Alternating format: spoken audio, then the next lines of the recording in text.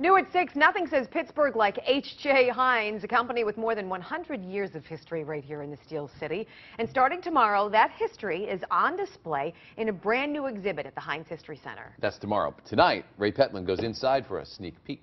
The best of the bunch, the pick of the group, go into Heinz cream of tomato soup. Besides steel, Heinz is probably the most known export from Pittsburgh. People know about Heinz all over the world. It's one of the most recognizable brands in the world. And building that reputation has made for a lot of Heinz history in the city. And starting this weekend, that history is on display at the Heinz History Center. People come to the History Center expecting to learn about Heinz. Announcing the first televised ketchup race. There's been a display at the History Center for a while, but with the new Heinz CEO came an idea for a bigger exhibit.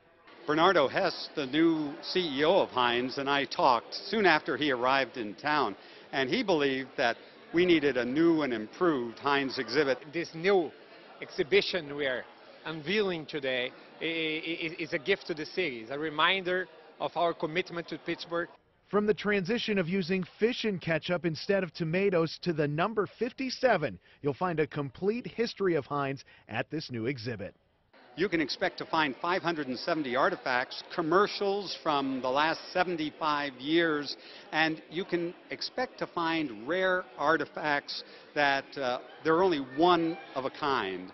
You used to get one of these, a pickle pin, for taking a tour of the Heinz plant. Now you can get a pickle pin for taking a tour of Heinz history here at the Heinz History Center for the first 57 days of the exhibit.